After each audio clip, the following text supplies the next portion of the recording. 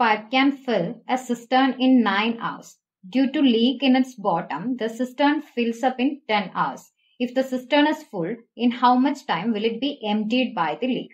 Here, a pipe without leak.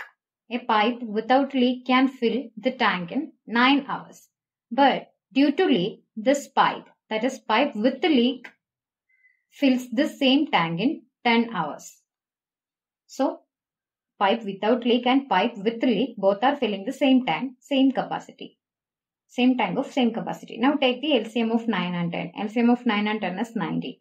9 goes 10 times in 90 and 10 goes 9 times in 90. Here you can see efficiency of pipe without leak is 10. That is, pipe without leak can fill 10 liters in an hour. And efficiency of pipe with the leak is 9. That is, pipe with leak can fill only 9 liters in an hour. So here, the leakage here is 10 minus 9, 1 liter. That means here, leak efficiency. Leak efficiency or leakage is 1 liter per hour. In 1 hour, 1 liter is leaking. That means here, time taken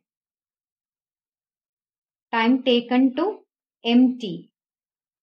The cistern capacity is 90 liter and leakage is in 1 hour 1 liter is emptying. So 90 by 1. Efficiency of leak is 1 liter. So 90 by 1 is 90 hour. Is the time taken by this leak to empty this cistern. So option C is your answer.